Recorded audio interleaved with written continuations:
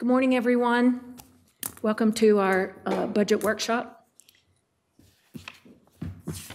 This is a continuation of the meeting from April 19th.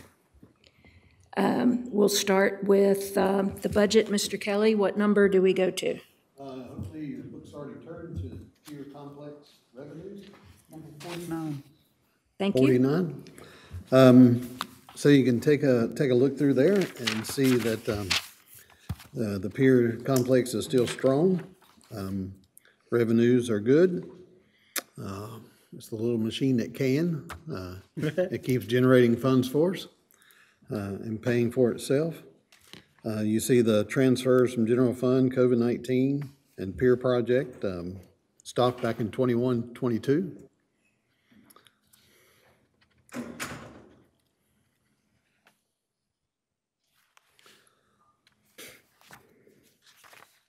So we can flip on over to the next page if you like, get into the budget part, 49,749.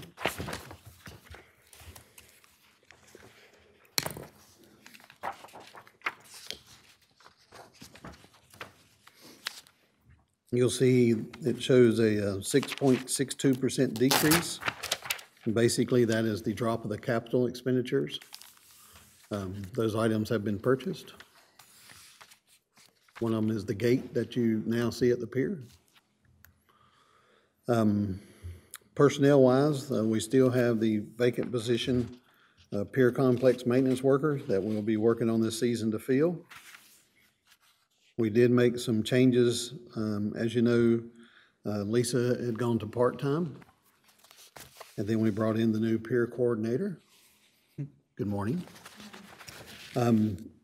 So that's what you have in front of us. It's pretty much the name of the new peer coordinator is? Oh, well, I knew you'd ask me. And I'm always the one who, Patricia. It's Trish Beasley. Oh, What, your last I would have name? got the name wrong altogether. Beattini. Good Irish name. Patrice? Copy your sheet. Patrice? It's Trish. Trish. Yeah. She's been with us in the part-time census, and then now she's full-time with us. And as y'all know, Welcome. I'm terrible with names, as y'all know. Hey, you. I answered that. But the budget, as you see, is pretty much rolling right along as what it was last year. They do a lot with what they have. And if you have any kind of questions, the young ladies are here today for, Salary's gone down. Is that because Lisa is stepping back, or so Lisa's, on the second page? sometimes we do make a typo. No, they've gone up from current budget 205,637 to 222,589, Bill. On this page. On the top of the second page, it was 59,959 and 22, and asking for 38,889. Yes, sir, So I mean, and full-time. yeah. Yep. Oh, I'm sorry. Yes, Lisa's salary when it changed down to when she went part. I'm sorry, I see what you're asking now, Bill. Yeah. It's been a long week. Yes, it has. The driving force on this budget, before Lisa goes down through there, is you'll see on pier house repairs, in the prior years, we've had to put quite a bit of money into that pier house that we didn't anticipate. So we budgeted again for this year that we're in now, the 54,000. And knock on wood, you can see that she's only had to spend $11,300 towards the pier house. And what we did in the prior years needed to be done. It wasn't just cosmetic, it was requirements. That's mostly Coco Cabana Yes, needs? where the pier house is, and the Cocoa and Ruby's. So, again, knock on wood, it'll sit there for a little bit longer till we build a new one. And fishing passes go up constantly. Revenue from the fishing passes, yes. We anticipate we'll sell more passes. So, Trish, right? Do I have that right? Welcome. All in all, there's some good news here, and I, again, want to acknowledge the extraordinary work that Lisa has done and continues to do in a more limited capacity. I guess my question would be, given the rentals that we're assessing in Copacabana, are we looking at their revenue and assessing the rental based on how successful the restaurant is? Initially, we had it set up at a flat sales rate plus a percentage over that rate, and then the contract was redone just for the flat per month fee, because we were, having issues with how it was being accounted for. So Well, we went to the flat rate, and it's made it a lot easier. I guess what I'm going to suggest is that we might want to look at that. And in terms of we do better when you do better, to paraphrase that commercial, when you earn more revenue, you give us more rental. That seems to me to be a balance that we ought to be looking at. I do want to ask, I guess both of you, if that's fair, what do you see going forward in terms of projections for growth? Are you thinking about attracting more events, more clientele? And if so, do you have the advertising budget? Asking about 801. Yes, I'm sorry. So you actually even see that in this year's budget. From the middle of March to the end of June, we have at least one wedding a week, which is a significant increase from last year. And the next year's budget, we now have weddings scheduled from the end of August through the end of November, at least one wedding every week. That is, again, significant increase. And then there are other events that are scheduled throughout the week. So we've seen an increase. I just mentioned to Trish yesterday, they had 6 inquiries just on Wednesday for possible events. And they're starting to be different kinds of events than we've typically seen. Yeah, and again, from my perspective, you've done a wonderful job. I would like to see your advertising budget increased, and so we maximize the revenue from that structure. That was always the proposition here. This was a business entity that we took on. One can question whether government should run anything, but we do. And now that we're in the black, so to speak, I'd like to see us go further. Let me ask, Can I add one more thing to that answer? So last year when I sat here, I didn't think I'd be going to part-time. So I had these ideas as to things that I might do. So I think it's something to think about as far as maybe an intern or somebody else that can augment the staff to do some additional events that we would host, as opposed to having people rent the facilities. There are things that we could be doing and bring in more income. yeah, you just anticipated my next question. What do you need? So you need an intern or someone. No. You need additional staffing to help. If we're going to be having 3 to 4 events a week, or even 10 to 12 a month, you're going to need somebody else there. Yeah, and I think we talked about this several years ago, my goodness, that there are only so many weddings available, that we need to augment that revenue, that revenue stream with other events. So I'm willing to consider a position called intern or whatever we titled it, to provide more assistance so that we can become more profitable. Let me ask one last question about the parking situation. How's that working?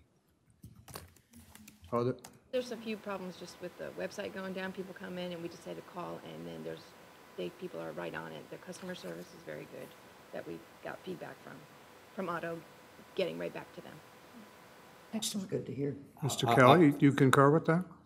Well, on their side, they don't see everything that we see. As far as it took a while to get the voucher system in place. It's taken a while for us to be able to see exactly what's going on a daily basis. We still don't have that. And then we don't see the tickets or the complaints or anything coming in yet because they don't have the dashboard up and running. So there is things that we do need to be able to get from him that we're not getting currently.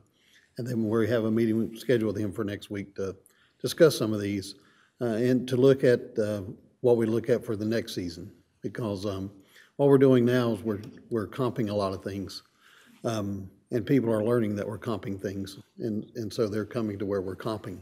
So they're learning the system as it goes. They are. To look at just the immediate parking area right in front of the pier would be free parking. And it'd be assigned for these two things, but we don't have a parking attendant standing outside watching what's going on. And we don't have those kind of things. But the 604 parking lot and the other areas, I think eventually we're going to have to do away with the vouchers because we are losing funds and losing revenue by doing these. Well, and it may be the case that if we fully maximize 801, that when people rent it or we host events, that we may need an on-the-ground presence. So we just don't know. I'm going to express my frustration that we don't have data from Otto. This is really not acceptable. So thank you for pushing them. If need be, get Mr. Eads to issue a subpoena, but we need the data. They work for us. And that was one of the things they promised us. Yeah, and not having data, we're having a discussion we don't really know. And that's extremely frustrating. Can you get Brian to issue a subpoena to him? No, I think he'll get the information to us. He said it's a technology issue, and they were the technology firm, so we're pushing the information. They're also still working to try to make sure all these $10 passes are being issued out to everybody, and all the ones that didn't change over and they're getting they're scanning the back and they see the sticker and they're trying to get those tags registered in the system, and things are getting better. We don't have as much as that, but we haven't got the data yet. You're exactly right. A lot of early housekeeping. Have you noticed a decrease in people buying fishing license because they're, I would think, confused about the parking situation? Just, some people complain about the daily people coming in. Like, it's probably further into the season. I think when people come in just for the day and they have to park, that's going to be an issue, probably. They have to pay the $20. But you haven't noticed, you're not selling as many, is awfully early, but you're not losing sales for fishing. Certainly not in the last weekend, the last 7 days, we've been very busy. And one other question, and I agree with Councilman Bach, your need for an intern. Is that a summer intern? Is that what you're thinking? No, actually, because I spent my career in higher education, many interns want to do something during the semester, so we can work with somebody that's here for the spring or for the fall. I think that's a great idea. I do too.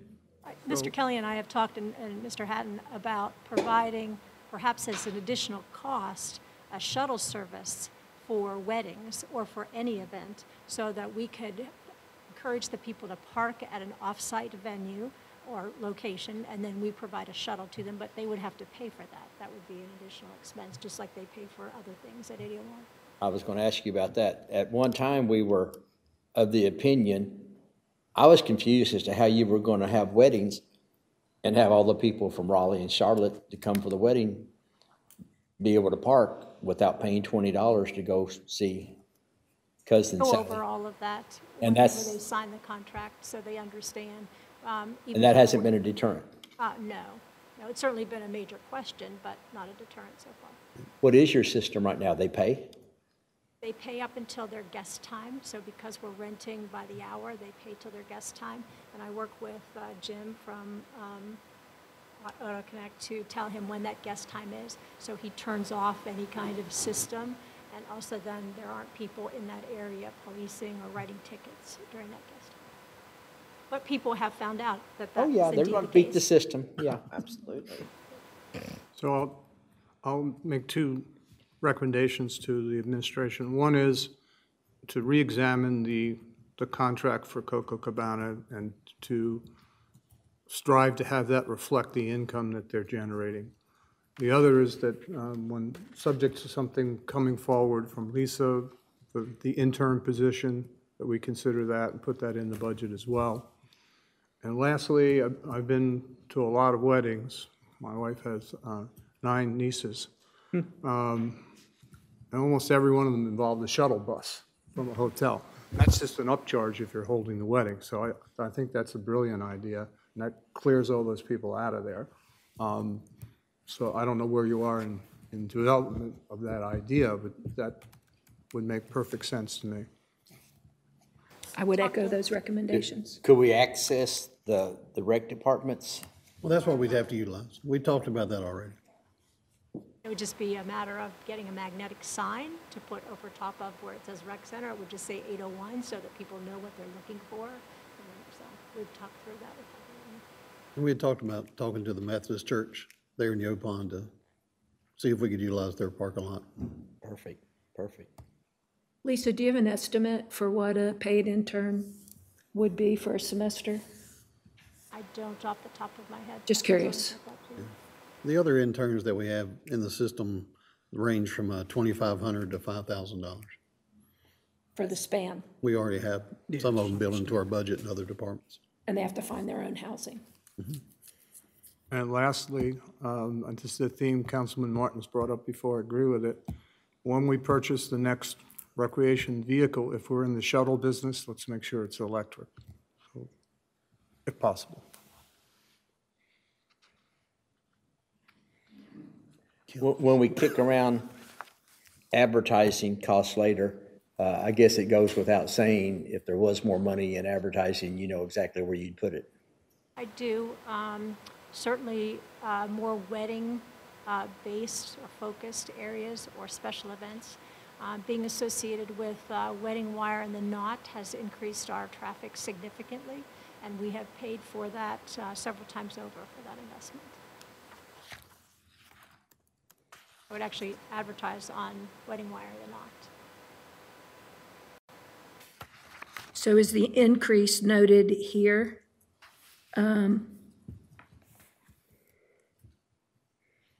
The recommendation is below the estimated 22-23 expense For advertising, for advertising, yes, ma'am. it's still at 4,500. Yeah. So we've not given you more. Correct. Do you need more, or is that sufficient? That certainly covers things that we do through Fisherman's Post, through the chamber, and also then Wedding Wire, the Knot. It's very limited advertising. I mean, we do some things with the pilot, but there's not a large budget to use. And of course, word of mouth. Is word of mouth your number one go-to? Absolutely. We had an event there yesterday, and a woman approached me about having her son's graduation party there in another few weeks. So happens all the time. The people who are in the venue are the best salespeople. Everybody else tells you, you stayed alive during COVID. Way to go. Good job. Would another 2,000 be sufficient? We'd work with that certainly, yes.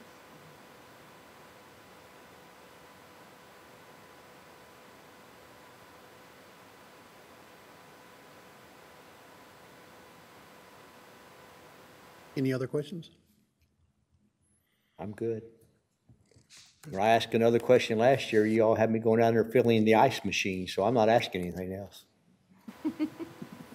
We thank y'all very much. Thank you. Thanks, and Trish, thank you for all that you do, and Trish, welcome aboard. Thank you. The next budget we got, Matt's not here today. So I'm gonna do his, but we already have Steve here, so why don't we just let Steve go first? And the number is 540. 10 10-540. 10,540, so it's back up toward the front of the book. 10-540.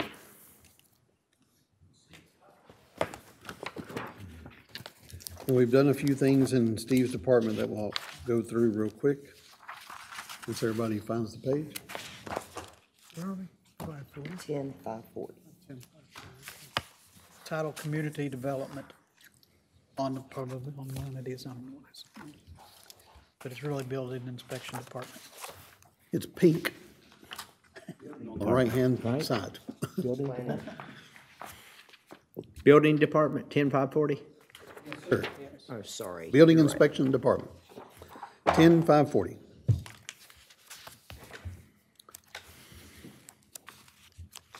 You will see increase. So what we've done last year was the first year that we separated these two departments out. We separated planning and we separated Steve and building. It's worked, but we still had a few little kinks that we needed to work out. Steve's funds are generated and needs to be spent inside Steve's department. And those things can be transferred out of that. Steve came to us with some ideas for this year's budget. Matt's and then people do inspections and those kind of things inside their zoning jobs as well. And so he brought up that we should be able to transfer the vehicle maintenance and fuel back over to his department, and also the capital for the vehicle for next year, or for the planning, back in his department, so we can pay for those within those funds. So we have done that, so you'll see some changes in Matt's department and also Steve's department. Steve did not have any other capital coming this year, but now you'll see the $44,000, because that was in planning to replace the last Trailblazer. So now Steve will be purchasing that, and Matt will be utilizing the equipment, but it'll be paid for the fees that Steve's collecting. So that's one of the changes with inside there. You notice we still did the transfer.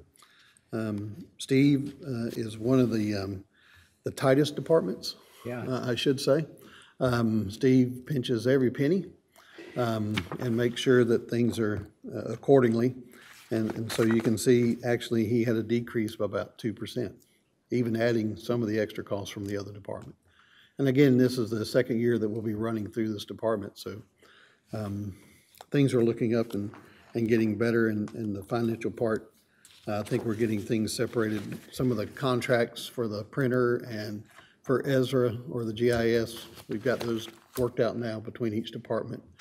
So I think it's a better run at it this year after our learning curve for this year. He's fully staffed right this moment. He has people that's Code Enforcement Officer 1. We had 2 originally within the organizational, but we're trying to promote from within, as we've been saying. So right now, one of the people gets the Code Enforcement Officer 2 level. Steve will then promote one of those up to that to provide that service. So we'll do that in-house. He won't be asking for an additional staff member, but that person will be promoted up to that level. Then we added the permit specialist 2 last year, which has worked well. Hopefully it speeded up a few things downstairs. We've still had to use one of the retirees, Donna Coleman, has come in and still helped us at times get things done. And that's when you'll turn over to the next page. Budget summary, sort of the Excel sheet. You'll see the money in there for wages and overtime. That's sort of where we've been paying her out of. She's no longer, let me get to it. Yeah, the retiree insurance that you see, 54 or 540, 1,000. As we age out, those insurance benefits and retirement benefits age out as well. So that's now a 0 due to one of the people aging out. Looking through the budget, you don't really see many changes, but like I said, the vehicle fleet maintenance, that increase was the money that we transferred over from Matt's department into Steve's department to be able to associate it with those funds. The capital estimated for this year, have you gotten your truck yet? I just talked to Mark, and we're going to go ahead and, since that Ranger may still be available, tell him, because we just can't keep waiting. Yeah. We got 3 vehicles yesterday, so they're starting to come in.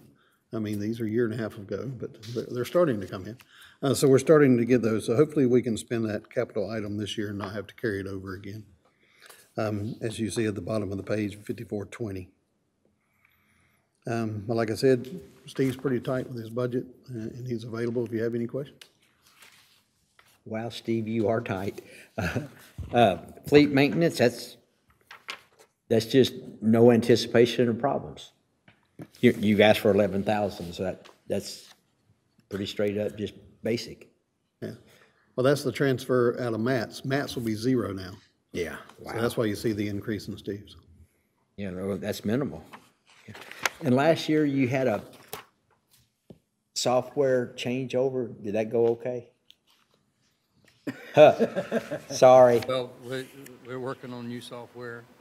Edmund is coming online, and Dave can speak more about that software. But that's hopefully October, is what I've been told is the target date. The former company that you're addressing, we are getting rid of. Yeah. And we're bringing in a new company, and they've been working for us for the last 4 or 5 months, getting things in line to start doing some changeover September, October. But no mention in here of an expense for that. Edmonds is in another budget. Gotcha. It'd be an admin. Yeah. How You many saw, of you these- saw it the other day. Yeah. I know you asked for, or at least we talked about increase in permit fees. Are we comparable now with surrounding communities? I'm still working on the permit fee schedule. I've had Joe Snap, who does the fire inspections. He reached out to several municipalities, got their fee schedule, and we're implementing, or not implementing, but suggesting some new fees in that department. I'm looking at some other fees. I've been talking with Matt as well about some of his fees, and I'm working on a spreadsheet that will be presented to Dave and Dave. Now, Excellent. usually, we bring the fee schedule to you at the very end. At the end, right? Rick will have some changes, Heather will have some changes. Every department has the shot at it. The ones we know we're not increasing is the water and sewer currently. I mean, those are staying flat. And then we have the study in there in the water, like I said yesterday, for the system development fee study for next year. So it won't change until January of the next year. But all the fees that you're asking about will be at one meeting for the fee schedule. Right. And there's a lot to go over that one day. Several people on this list are old timers. Do you have a plan in place for if and when? I do. Oh, And, good deal.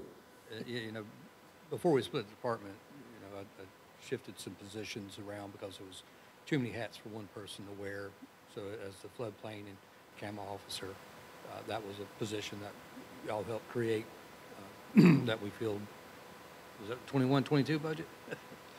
But I am building the department up, like you're saying. Right now, as long as we can retain the staff that we have, I'm seeing a 10, 20-year range of staffing.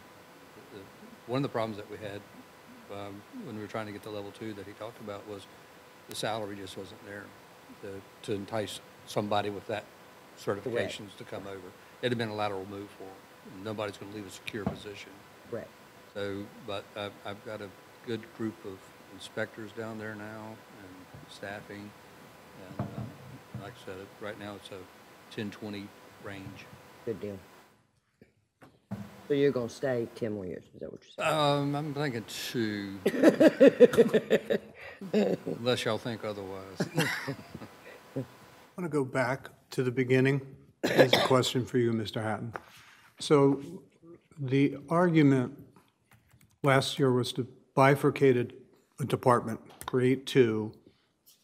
And last year I said to you, are we going to end up being cost neutral by creating 2 from 1? And so that's still my question. Are we cost neutral, or has it cost more money? We're cost neutral. You've checked it. Yeah. But that, we added 2 positions within this time too, so that's the change. Other than added positions, it's cost neutral. Correct. Yes, sir. Because the argument that the administration made was this would be more efficient. And you have proof that it is. We are. Okay? I think we're receiving less complaints from the public. It's one thing we were trying to work on as well. Well, that would be an interesting metric to see. But I'd like to see the cost numbers at some point, because I'm sure you've looked at that. Okay. One last question. One of the Davids. I respect, Steve knows what he wants, and I don't want to throw any kind of monkey wrench into what Steve wants. But these proposed raises, is that on top of the proposed raise that everybody across the board got last year?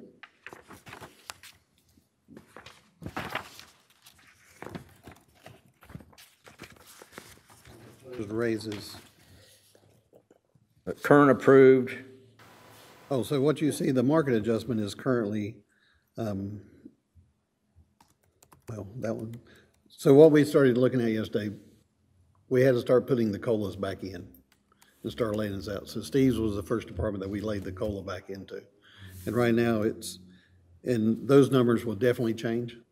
It was just us trying to start to enter something to see what it does to the tax base on the end and start looking at the numbers to see what percentages that we provide. And what you see there, the market adjustment, basically that would be flipped. The bottom person making the $1,600 and Steve making the $32,500. That'll be actually when it's time to be presented to y'all, that'll be flipped because it'll be the people on the bottom that'll be making the more adjustments and the people at the top will be getting the less adjustment. I just needed clarification and Yeah.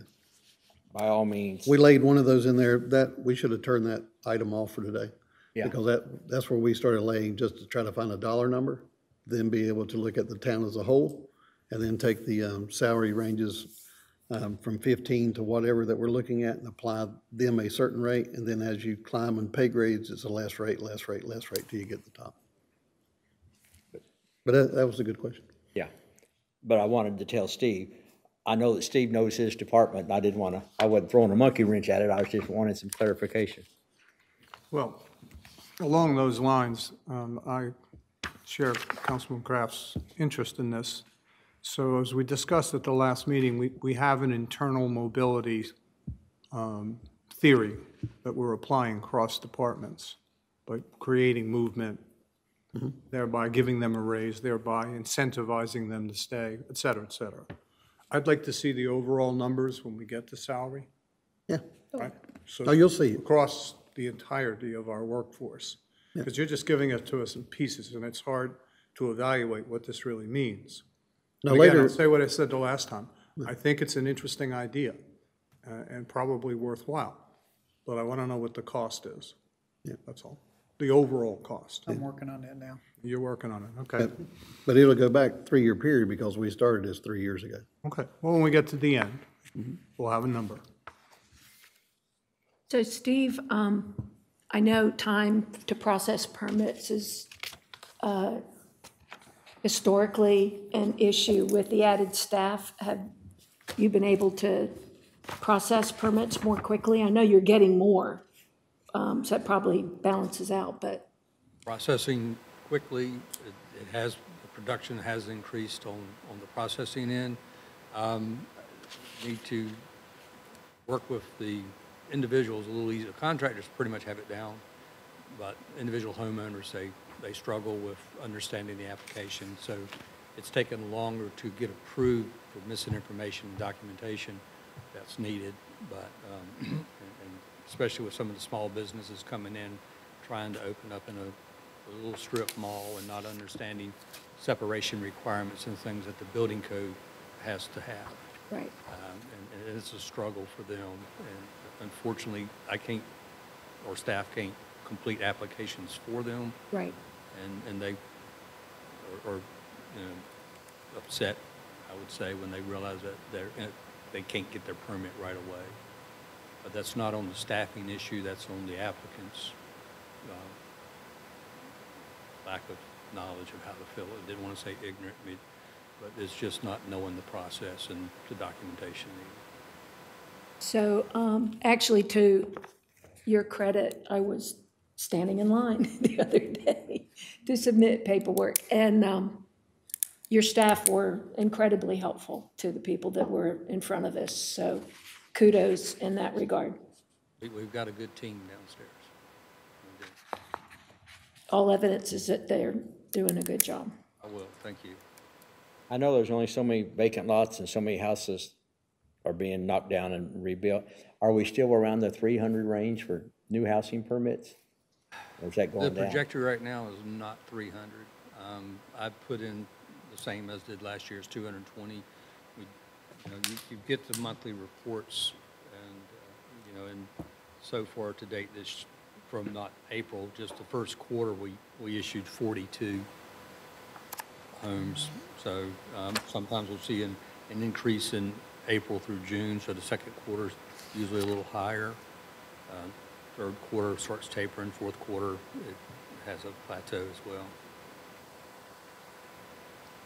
So I've still got a projection of 220 homes, new homes. Although Hawthorne, y'all just approved the cottage over there in Fine Forest, and usually when they get started on something, they get started on it. So that's going to be that could affect the numbers. Seeing a lot more commercial applications coming in. I've talked to a couple of other developers just recently, and they've got some things that they want to bring in, and I've directed them to Matt to have that looked at. Steve, when you put, I know this is dangerous, but coming from you, I think it would be relatively safe. The percentage of build-out on the island, where would you put that number? I mean, I've heard 85%. Just on the island side, Just only on the island? probably around 70, 75%. Okay. That's much lower than some of the numbers that have been floated. Yeah, you know, there's a lot of parcels that have multiple lots underneath them, and as Bill said earlier, we're seeing tear downs, and they're splitting the lots out. We're having people come in that are finding these large lots on the island that they can actually subdivide from one lot to two lots. And Brady's doing a really good job. That's the planner one that we got hired last year, and reading the rules and understanding how they can be divided out. Unfortunately, a couple of them couldn't be, but we are seeing new subdivision or divisions of land. Well, you anticipated my next question. I think that the danger zone clearly is when we start rebuilding with tear downs, and I worry that we don't have the kind of zoning protections we need, because as we run out of room, we run out of vacant lots where some of these older, smaller homes are going to be torn down. There's no question that's coming. I guess we need to really think about being prepared for that from a zoning inspection perspective, because our island will follow the growth pattern of all islands, and that's, you know, in the northern part of the Atlantic coast, that's already occurred. Builders just came in and knocked down everything that was old, small, and put up enormous structures. So it's a real challenge. I'm sure you're well aware of that. So even at 75% build out, we're seeing some of that already. Yes. Thank you. I'm going to go with that number. Great. Matt could probably give you a much closer number. Yeah, and that number changes. Right after sewer, we didn't have as many people re-subdividing, and then now we do. And then we have the older home that's set inside where that lot won't have the setback. They're taking down that old home so then they can build on those two lots. So things are changing, but land's valuable. Land's valuable. Growth, demand for services, costs, all that's going to be driven by subdivision and or tear down, you know, rebuild. That's a huge issue going forward, especially if we're seeing it at 75%. I thought we were at 85, so. I've probably looked at a half a dozen just this month. Before, yeah. That's the precursor. Yeah. I mean, you look up here at 66, 67, that one parcel is now 6 lots. Yes, 9 lots. Orchard or 9 whatever. lots. 9 lots, so Yeah. The makes orchard. makes a difference.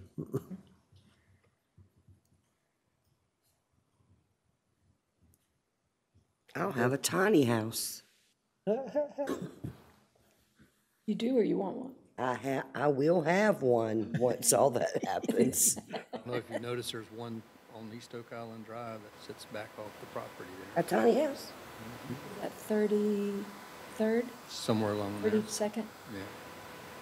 They do plan on building a bigger house eventually in front of it, but they're going to have to take that accessory structure out as being a dwelling unit, because right now it's a house and you can only have one dwelling unit. So they're going to have to do some modification to get the permit. Unless we look at an ordinance to allow accessory dwelling units. You know, the affordable housing is one of the things that you keep hearing about. Right. I was Any other referring to questions? my 1,100 square foot house. It will be a tiny house once they start building the mega mansions. And I do feel like the island was developed to be smaller Yes. fishing type villages, but that ship has sailed. E.F. Middleton had the Ford mentality that he wanted everybody to be able to afford a place at the beach. Correct. Sheila's a great example as to multiple lots underneath Yeah. one parcel. She has 3 lots, and I can see somebody coming in, purchasing that, bulldozing the house and bringing back out the 3 lots. It's actually 2 lots and 2.75 lots. I So stand it's, corrected. it's like this, and it would be, but there is enough land there to do. To make 3 lots. Correct. Yeah. And that's what these developers are looking and seeking out, are these lots that can be divided into 2, and it just, economic reasons that Send them to me. I don't think, There's only so much land to live at the ocean. yeah, they don't make it, well, they are making it, but, Then that trickles down to utilities. So they have 1 sewer tap currently and 1 water tap. So then now they got 3 water taps and 3 sewer taps. So the revenue is generated in many ways. So that fee is, that fee's gone up? We haven't increased our fees, but when the person subdivides the lots, then they have to buy the utilities for Pay that. 3 times instead of 1 time. Right. So we get them all the way around. Any other questions for Steve? As always, thank you, Steve. Thank you very much. Thank you. Thank you, Steve. Now we get to the other part. If you'll turn the page, 10-541.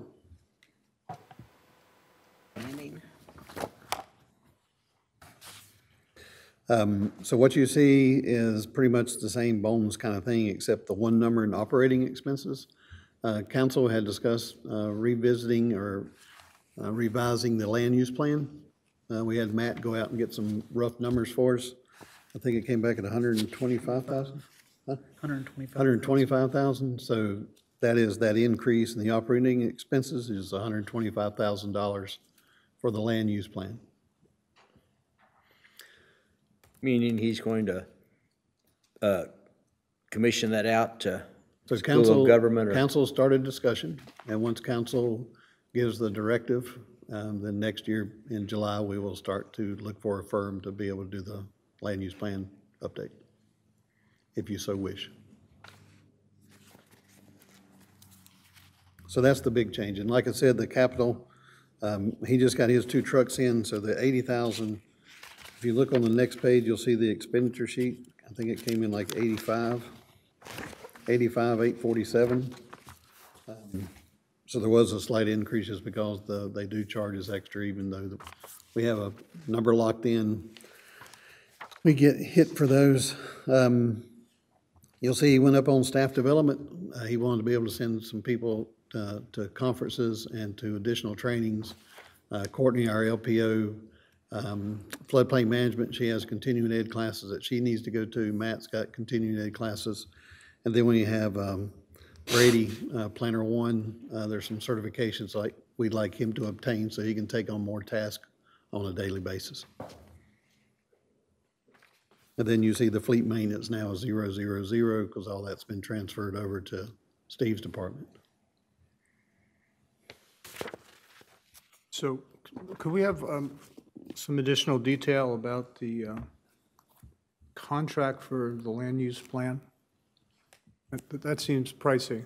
Who's doing, is that just a plug number? That's just a plug number. So he called around to other municipalities that just went through the process, got the numbers that they had been contracted for, and we stuck that in there as a plug number.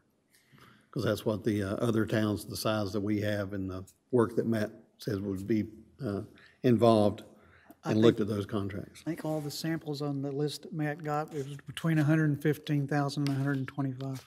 It's gone up a lot since 2017. Yes, sir. Is that showing up twice? Is that also showing up in contracted services? That is in That's where it contract. is. It's in contract service.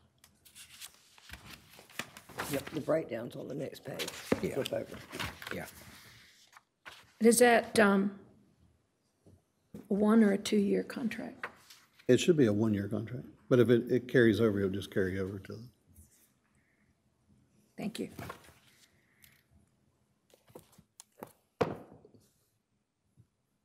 And the staff development, that's just The extra training and certifications that the department needs.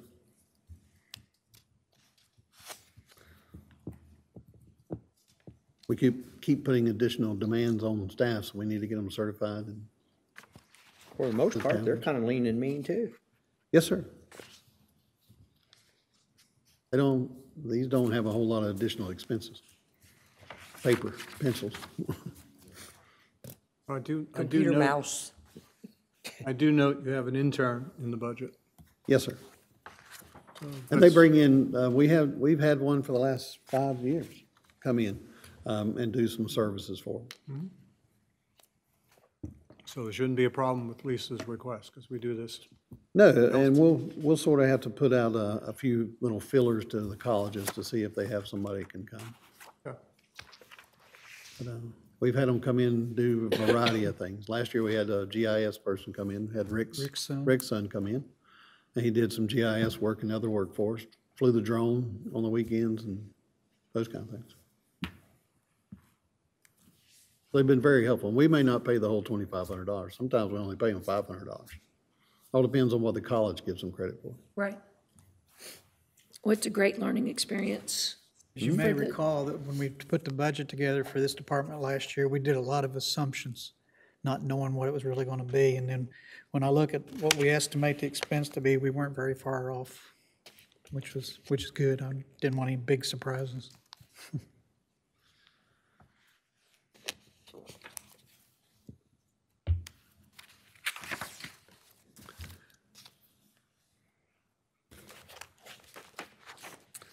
All right.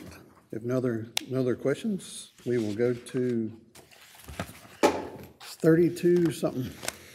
32,562.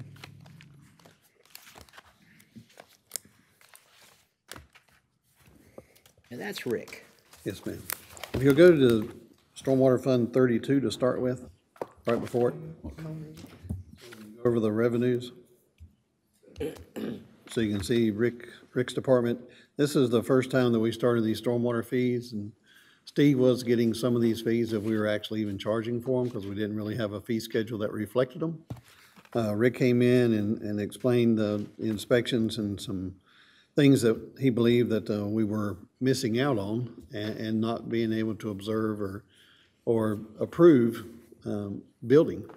We didn't really have anybody watching a few other things. We had people getting behind on things, so we asked Rick to look at it. Last year, he talked about a new position for a stormwater inspector and plan review. We do have every permit that comes in, building permit has to be reviewed for stormwater. Then driveway permit, swim pools, accessory buildings, everything has to go back through stormwater now, where it should be. So those things have picked up, and Rick can explain that here in a minute. But we gave it another year to be able to see what kind of information we could bring back and then see if we needed to bring that person in. So that person is in the budget. So you can see the increase, estimated revenue, we had at 50,500, and right now we're estimating at 179. So there is funds are being generated within this department. Always good news. Yes, ma'am. And it comes with some complaints. I ain't saying it's been a smooth road either. It's been a new thing for builders and people. So it has been sort of a rough road to get to where we're at right this moment. But it is improving all the time. So if you'll turn the page over to the Stormwater Department and look at the summary sheet, you'll see a large increase there at capital outlay. Right now, we have a contract to do the Phase 1 801 Stormwater Project. That was coming out of the ARP funds. And we had sort of earmarked that first check that we got, the $1.3 million for stormwater projects.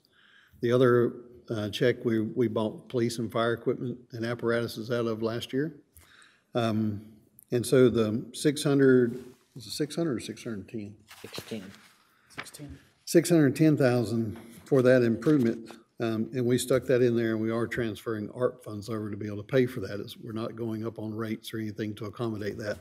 So that's where you see the big jump in the capital outlay, but we'll go over that page here in a second.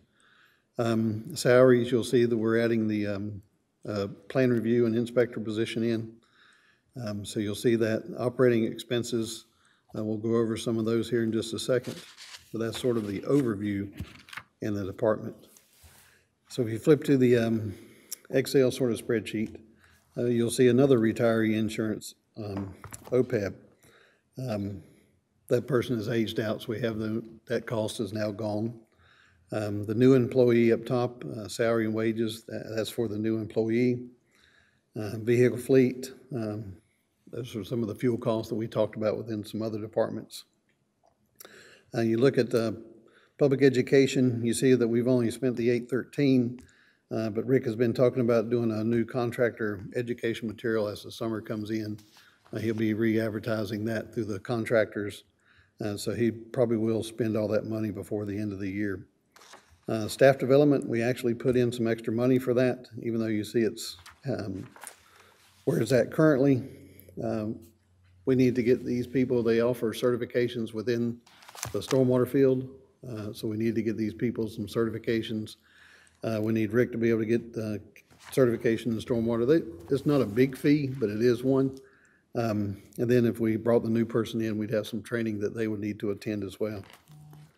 OSHA compliance, basically we buy boots and stuff out of this line item. Cost of boots went up, so that's why you see the slight or the $900 increase there. And then we still have some items that are being on back order that should be coming in for the years out. So that 2,600 should be able to come up and cover the additional cost. Rick can go over here in a minute, the maintenance and repairs of drainage. Then you look down to the contracted services. You'll see that the number in current budget is 50,000. We had done a budget amendment earlier. That number originally was 80,000, but we moved 30,000 to cover some other expenses. And then you see the big jump to the 170. But what that is in contracted service is we had $50,000 in this year to do a survey of everything Rick has found and everything that's in the stormwater ditches, culvert pipes, inverts, how many open ditches we have, how many closed ditches we have. And we started looking at it, and it was larger than what we anticipated. So what we're doing is looking at rolling over that $50,000 into next year's budget, and it'll be a total of $90,000 is what the rough cost we're getting from the engineers to be able to do that study that we want. So there won't be that $50,000 expenditure this year out of that line item. And then we get to drainage projects. Rick's going to talk to you about those. One thing we did add in contracted services this year, there's a lot of grant opportunities out there that we're seeing, and we don't have the staff to do that, so we put in $30,000 to be able to have somebody come in and apply for grants, sort of like we're doing with the other person that we talked about yesterday in in wastewater. It'd be something in that kind of nature we'd be doing here as well. If we get it, then we would spend it. If not, then the money would be retained. Like I said, we talked about the ARP money. That's a council decision on that one, but we stuck that in there, and we brought funds over from the ARP fund to be able to pay for the capital improvement to the system. Capital equipment, if we turn the page to the to the Word document, we had one more truck that we were wanting to purchase for that department. We've been driving, I think it's a building inspections vehicle that we borrowed that truck from the street department, who had borrowed it from the water department, who got it from the inspections department. So that vehicle's been passed around. We bought a mini Traco last year. We said we wanted to be able to see the services and everything it was provided. We're leaving it in different locations of the town right now because we don't have transport for it. And that is, the truck and the trailer is for the transport of the Traco. And that is sort of my overview of it. Specific Well, questions. that's 2 trucks. It'd be, yes, it'd be one, the Ford F-150, then the other one's a heavier truck to be able to pull the trailer and the Kubota. Well, it's not, what kind of excavator do we buy? Wasn't Kubota? Kubota, yeah.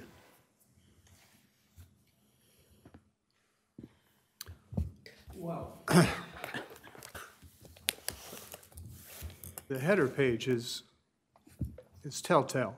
I mean, so you're looking at a major investment in stormwater. That's fine, because I'm tired of hearing the complaints. Your operating expenses are up 45%, your capital's up almost 600%. Those are numbers that make your head snap back. Arguably, we've ignored it for such a long time that we now have to furnish Rick with what he needs. But I am curious about $170,000 in contracted services. What is the system-wide study that we're paying for there? What does that What we've been do? looking at is just an analysis of the system to see, we have such a mixed variety of piping, from concrete to plastic to corrugated, to see what's failed, what hasn't failed. As we come across it, we're always examining it, but we have so much piping. And then we have in certain areas, especially along Yacht Drive, we have such a flat area there. It's extremely hard to get our drainage to actually flow in some of those areas.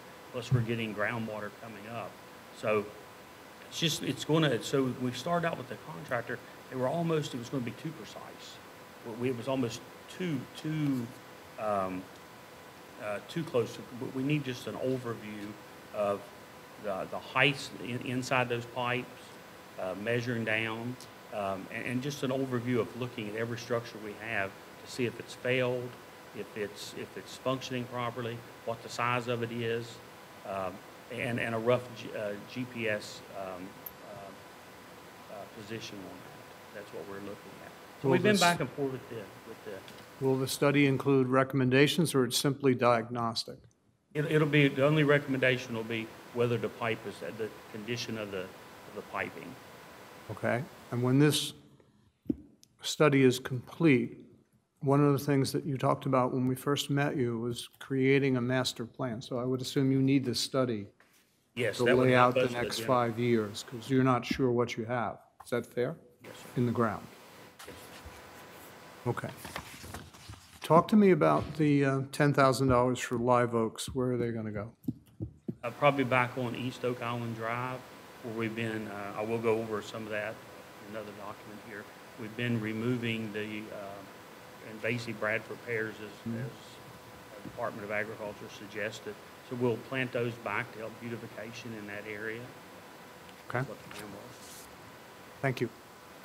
Yeah. And go back to the drainage project. Council approved a sort of, I think it was like a 9-step thing on Ocean Drive down to the Yopon area. And we were starting at 801 near the pier, going all the way down to 74th Street or 79th Street. And so we started looking at this to see, and then Rick's been sort of monitoring where we've been needing to pump after rain events or big storm events. And so then we took them to Coral Street and had them start looking at Coral Street as our second project. So this is in a 7-stage plan that y'all have laid out that we're looking at it and bringing back. And then after we get the next one completed, then Rick and them will analyze the next phase, because we're not going in the order that the engineer had it laid out. The engineer just went down the road 1, 2, 3, 4, 5, 6, 7. So we're doing it by needs. So that's why number 3 is coming to you. I mean, you don't see the numbers, but that project coming to you before the block in front of that. Dixon was supposed to start 2 or 3 months ago, and it didn't get off the ground. Which one?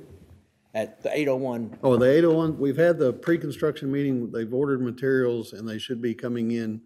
We sort of looked at a time frame with Lisa as well to be able to shut down half the building and then get that back in order and then shut down the other side so they can still have access to 801 so we don't stop her. And everything's worked out. Hickman and them should be coming here soon, I know. I mean, all the locates and all those kind of things that we called in. and the 30,000 for a grant writer, will the economic development person that we've hired be able to do some of that? Maybe, but that's not what we're bringing that person in for. Right. I don't want to just start saying, there's things that we're looking at to assign to this individual, but inside this field, I think we just need to keep things sort of separated and keep a drive going that's dedicated for one thing. Like I said, if we don't get the grants or there's not a cost of the grant for us, then that money will not be spent. Right. So if they get us $1 million, they will get their percent. If it is a percentage kind of thing, it may be that their cost is covered, or it's a shared cost, or whatever kind of benefit payment is inside the grant. So this is the second department with these contingency grant costs. This is, the other one that we had, With sewer, we didn't put no money in it. It's a zero cost right this minute. This one, we put some funds in to cover it if it came back. Because the wastewater, we knew we had to do, that's an assigned project. So we're asking for the funds for those 5 different items that we're going to address. So that's the only difference. so I think when you introduce the EDO, we should have a discussion of what her duties are per the job description, what you are anticipating she will be focused on. That would I think, be very illuminating for council. Okay. Rick, an unpleasant question. I know that you've been really proactive on the new building and the developments and what have you. What steps are we doing on, I know we're at sea level, but what steps are we doing on the standing water, up and down Pelican, up and down Dolphin, where have you? So, yes, so I do think that the dune, on a longer-term plan, which I do have some, our dune infiltration, in my opinion, will give us the largest bang for our buck of getting rid of that water, because in those areas, there's just nowhere else for it to go. And with that being said, on the first project the engineer had, we additionally added in some additional work for the 801 building that would help enhance that building, because every time it rains, it floods there. So we increased, we identified those problems, added it to it, as well as we examined what they had originally had in this dune infiltration, which is basically like they have at Caswell. And we were able to go back in and work with CAMA, and we made that thing larger with very little cost that made it 3 times the storage capacity. So that was a tremendous savings for us. And then like Mr. Kelly talked about, the next place we always pump at is at Crawl Street. It really gets flooded really bad there. Usually a foot and a half of water. So that wasn't even on their radar, but we added some, that was another $5,000 there to get that evaluated there. And again, this is all on town property. Some of these other numbers, as we look at their list, is on private property. So they don't have any cost associated with that for land purchases or easements. But I do think we can work, and it's been favorable so far of getting free access to some of those sites. Because when we're done, they can't really do anything with the property there anyhow. And when we're done, there will be actually more protection for their home. So the 7 projects the engineers are bringing forward in the dune infiltration, that is addressing the standing water in the streets. Yes, absolutely. And at the end of that was converting Fish Factory, a satellite plant, back into a stormwater management plant. But that was up there. I mean, that was up in that $3 million range just for that one project. So that would be quite a ways down the road. It's not the Fish Factory plant, it's the satellite plant over on Yacht Drive. Yeah. Sorry. Yeah. That's right. 19th Street or whatever it is, yeah. No, 52nd, 54th, right there at the Dutchman Creek Villas. Yeah. Because we had looked at that. So the areas that we addressed first was there on Ocean Drive. And those are the ones we're addressing right this minute. We had a call about Kings Land the other day, so they're looking at that. There's nowhere there, as you know, for that water to go either, and we can't pipe it to nowhere. So we're looking, Rick's guys went down there and dug some test holes to see where the water tables were. Y'all know everything we do is tidal affected, so low tide, high tide, those kind of things, to see where water is, to see if you can put any kind of infiltration system in there. So there is things that they are still working on that's going to be spent in this year. But on the projects that we have in front of you, those are just on the Ocean Drive, and there are other things. And And the DOT, when they reached out and we talked to them, we told them that we'd like them to start monitoring Beach Drive, because we know right near Ocean Crest Pier, right there in that dip, it always floods. Yeah. And so we've put a few of those on their radar, and Sean had flown them a year ago, and we provided that detail to them because we had him flying after a storm event so we could document it. So they're aware of, they have some drainage projects, but they're just like us. They're going to have to probably put in a pump station and pump it over to Pelican or Dolphin and discharge it. And then we'll have to let it percolate to the ground. Hopefully it doesn't percolate right back. So that's things that we just have to look at. Rick, thank you for your tally sheet of projects accomplished. I'm curious, 141 pool permits, were they all new pools? They were. As far as, the report that I see is rather confusing. And there's some numbers that can be duplicated very quickly. But that was the new pools from July, from July 1 last year till today. There was 141, and I did review all those. And like I said, and Steve talked about, so as of what I've looked at so far was 206 land development permits, just for residential homes, basically. So there also, I also do look at some of the field permits. I look at all those. And as you know, we really have a challenge with, in the past, maybe the newer homes were raised up. We have an older home that's down now 3 foot. So what do we do? So basically, we're making them put up some retaining walls. About all we can do so that all that doesn't go down. So those are rather involved. And we do work with Pine Forest. I am working on an additional sediment erosion control plan for them. But we do, receive stormwater fees for them and their reviews. So that's always a good thing. I did show some of our other our basic maintenance on those systems. We just got some 18-inch pipe in yesterday. It was over $18 a foot. So, we have developed areas where now we can get the pipe in truckloads to get a bulk price on that, as far as, and also our stone, those things. So when we close a road, we can actually get that work done usually in a day or 2 days at the most without too much interruption. That's quite a long list. I want to stay with pools for a minute, because they seem to be proliferating along the beachfront, and logically, that would seem to pose a real flooding risk. Is it difficult to get stormwater compliance when you put a pool in, essentially in the second row, or in some cases on the beach? No more, we typically, around those, we basically, there's several structures they can do, but typically we just collect the water off of that concrete and run it into basically a stone trench that's designed for 1.5 inches of rain like everything else. And then at the top of that, they can usually use a different wash type gravel to make it more decorative. That's probably the most common practice. And now we're seeing a lot of the homes that I'm reviewing, we're already at 45%, and we don't even have a driveway. So they're already at 45% with no swimming pool, no anything. So a lot of times now you're seeing those pools elevated to that second deck, because then no stormwater would be required. So yeah, it is, in some situations it is hard, in others not so much. We're very fortunate here that we do have a soil that is sandy soil is very infiltrate, will infiltrate very well, and without that, that's what saves us here. But we have the devil of a high water table.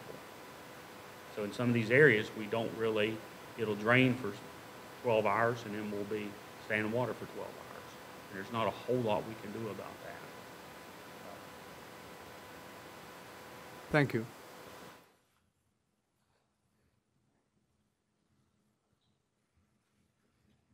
One of the complaints that I hear is that our stormwater methods are at a substantial cost to the developers. Is that a true statement? No. based on the price of the house, it's probably not even 0.5%. So, you know, you're looking at average somewhere between about $5,000 and $10,000, depending on the size of the home. So in reality, no. I mean, they'll spend as much on their landscaping as they do on their stormwater. And we have more stormwater options now than we've ever had. Different systems we can do, but yet we do have pre-approved ones. That's what allows me to do 200 plans a year without ever one being individual calculations. So those chambers or the stone or whatever, many will use that stone, especially in these larger homes, actually when they're done, almost as a walkway. So they'll get some double duty out of some of those. But most all those structures can also be placed under the driveways, which would free up all their open space. And when we talk about that, we got to remember we still have electric and sewer coming underground too. Right. So, and then the other, you know, you're seeing more and more of the pervious concrete or the gravel going from across town property. That greatly reduces the amount of stormwater that we do get comes right out to the road. So we are encouraging types of driveways that are not just paved concrete. Yes, and that would be a war stone or a pervious concrete, which is a little rougher, but we have worked with them. You'll see any more. You'll see a lot of times we do allow a concrete border around it and then a stone in front, which is a little more attractive. So we have been trying to work on several different methods. I've been seeing your gravel all over instead of concrete. Yeah. Yeah, some are complaining because it only comes in one color. And I think actually they could get it in different colors, but it would cost more. And $10,000 is a significant cost for stormwater to me. So they The pass old, it on to the, back in the the day when they buyer. used the pipe with the pellets in it or the peanuts, We do That- not allow that because of the potential. Number one, most of the home builders, it would float. We get a heavy storm, it would float up. And then as soon as those were fractured, those peanuts actually would just float up into the air and they were everywhere. So it's a really, a real pollution potential in our environment here. for the cost of that to what you're doing now, is that more expensive or less expensive? Initially, it's less expensive, but when you've got to put it in twice, after you've already moved in your home and you've got to tear everything else up then, it actually costs more money. And the same way on the impervious concrete on the driveway, by the time you would do regular concrete and the stormwater, which would be a ditch with gravel or something like that, if you do the pervious concrete, even though it's a little more to start with, at the end of the day, on a small driveway, you save over $400 if you're the person writing the checks. So I applaud your efforts. I think our stormwater situation is improving and promises to be even more effective. We basically live on a sandbar, so I think it's more than time that we install the programs that you've initiated, and I very much appreciate your perspective and your efforts. I have two items before we close out. First one might be simple. So the plans for replanting along Oak Island Drive, I'm not giving up on greenways, and East Oak Island Drive is the target for the feasibility study that this council approved last year.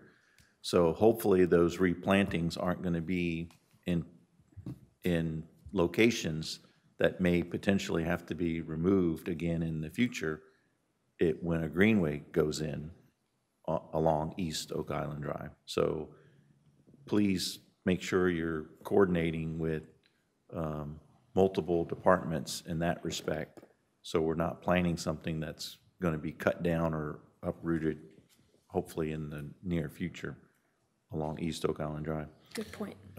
Second comment, last year, it was proposed to increase stormwater fees in the budget. And I opposed the increase to stormwater fees because along with the increase, there was no plan submitted as to how those increased revenues would be used. I was hoping this year we would see a report that said, here's the outcome of the increased stormwater fees. I mean, we've got your tally sheet here, which is greatly appreciated, but I would like to see whether it's on this tally sheet or maybe it's another report that says, if we didn't increase stormwater fees, this would not have happened. So I'm going to assume you're going to come back and say that there was some activities last year that you were allowed to complete because you had additional revenues to support that effort. But I don't have that data. All I see this year is a request for another staff member and an increase in operating expenses, which I know the majority of that is tied to contracted services, but I'm not seeing, I don't see the justification for how we slipped in last year, the increased stormwater fees. So that still makes me a little uncomfortable that we're not accounting for, thank you for approving stormwater fees, now here's how we utilize that. Does that make sense? That's something we'd have to do. Okay, all right. So, so the fees did take a while to take place. Even though we did propose them, it was probably 4 months in before we actually started collecting any of those. We are projected at about $179,000 worth of fees that we brought in from stormwater and those plan reviews. So that will count in our budget. Now, I'm not exactly sure that, just like all the money that comes in with stormwater, I'm only allowed a portion of that for my budget. So that does go to other departments, or I think Mr. Hatton and Mr. Kelly could maybe answer that better than me, of what's still allowed for me. So as we do get increases on materials or an extra employee, I do think we're still losing. We keep hearing code enforcement. You know, we've done a few things. I do think we're really missing a boat on code enforcement as far as trees, replanting, and as well as the stormwater fields. So that would help, and also just the installation to help out, to go out and help folks make sure we do look at everything out in the field when it's open. So on some of those dollars, we just have so much cost that I think it could be utilized all over. And I did prepare another sheet where I basically tried to show out the Dune project with what you're talking about. Maybe I'll hand that out. I didn't get into too much detail, but I just basically took the increase that we got in our stormwater fees, and I'll just pass that out. And I kept it level what we were bringing in on our stormwater fees, just to show if we were pretty conservative on that Dune infiltrations over the next 5 years, that each year we would be in somewhere between 200 and 140 some thousand remaining after we purchase some of the equipment that we're needing with the. Maybe that would help a little bit, but I didn't get too deep into it because I'm not sure that every bit of that money would be used at stormwater. Yeah, Mr. Hatton indicated that he could draft a summary and get it distributed, so. With such expensive He doesn't have all projects, the expenditures.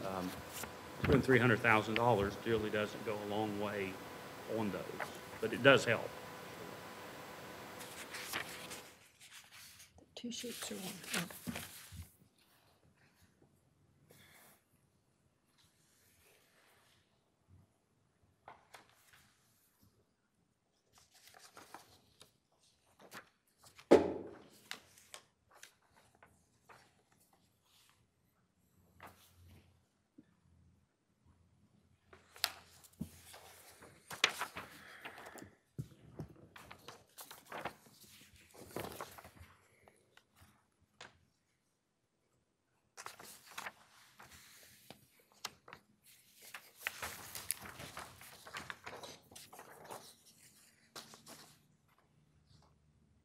And when we talked about Tyler earlier, I think Bill brought that up about the software. There is still a little bit, a few glitches inside the Tyler software that's not kicking everything out. So sometimes when an item does get coded, it may take us a while to get those dollars back out and give them over to the right fund. But it's 85% corrected, but there is still some out there that, so that's why we're hoping the admins, when they come in, we're going to have a different program laid out altogether, so the public will be able to apply for everything without having to come to the door. And then they'll be able to see every layer. And then when they click a box for stormwater, it's going to pull up Rick's fees inside that.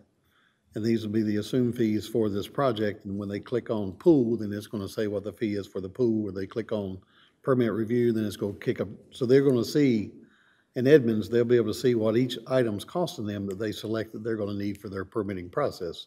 That's what the plan is currently. And that's what we're trying to get, so we can get this information out to them as soon as they're applying for something. Just as the mayor came in, she could have seen every charge that she was going to have for everything that she was wanting then. And if it required her to get a CAMA permit or whatever, it's going to list those agencies that she needs to go to. And then it gives you that little thing that you follow, yes, yes, yes, and if no, go here or whatever. It's got that same kind of technology. And then they can't submit it until those things are done. So every time they hit that button, it's going to block it, and it's going to have a little red box that says, you haven't entered this data. So that's the goal, to try to make everything work with inside the system, but right now, it's not there. I applaud that effort. We're working at it. It will save staff hours, considerable time, and keep things from being missed. Or the fund's not going to the right item until Mr. Hatton sees it on the quarterly report, and then Mr. Hatton has to move the funds back.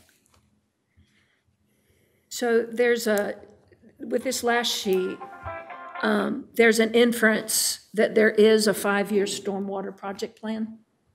Yeah, and that is basically the dune infiltration that we've already paid the engineers to do. But I do think it's important, like Mr. Kelly said, that project does need to be tweaked to what we need the most. That's what we've been doing with that. So some of those costs, and I just tried to show some of the numbers. Some of those later on, there would be maybe some land rights involved, and maybe not. So that they are estimates on there. But I just tried to basically just show about what would keep, to keep us in the black there. And I just tried to show like the fees and all just basically remaining flat, even though we do know we may be picking up some more fees from a couple of the larger projects. We have tried to make, or I have tried to make more of the forms fillable and online. It just takes time for some of that. Right. So that when somebody comes in, they can pull everything online, and we can give them the website and save staff and all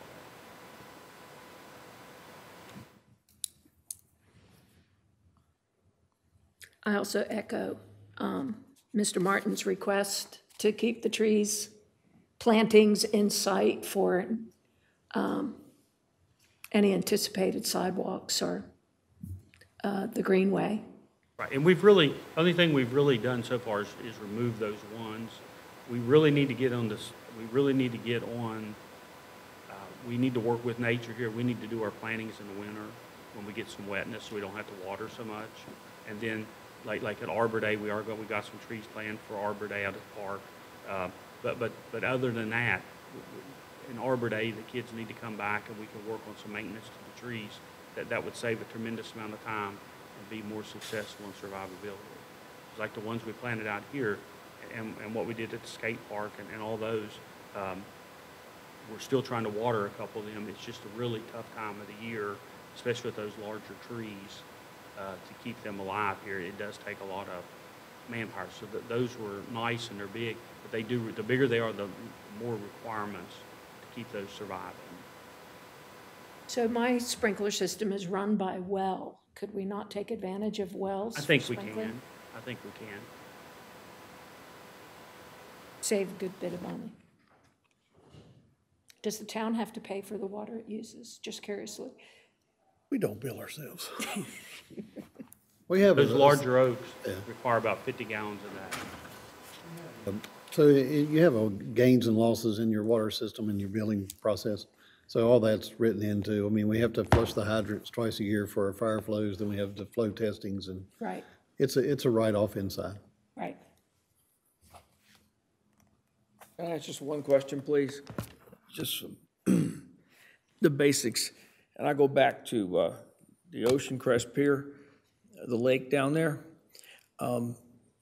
What, in layman's terms, what is the plan to fix that, if you will? So we're going to, it's going to go into a grate. It's going to drop into a catch basin at the low spot. It'll be pumped out and then over into the dune infiltration. So it'll pump to where the beach access is to the west. It'll be pumped over there, so it'll actually be pumped. Same way with Crawl Street, all those basically the same way. It'll drop in and be pumped under the dunes where it'll infiltrate in at that point. Thank you. Because there is nowhere for it to go. Can't really do anything else there unless and that's what we do when we do pump. We have to get it, we have a CAMA permit, we have to keep 2 people on site, but we pump it back out onto the beach, which is, we start getting calls immediately.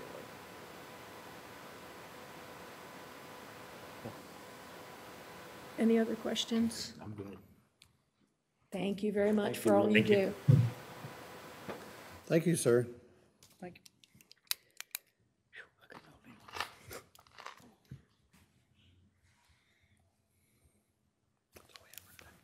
Closed session. Is that the end? That's all we have for you today, except for the closed session. I need a motion to go to closed session. I'll make that motion. Is there a second? Second. All in favor? Meet again Tuesday.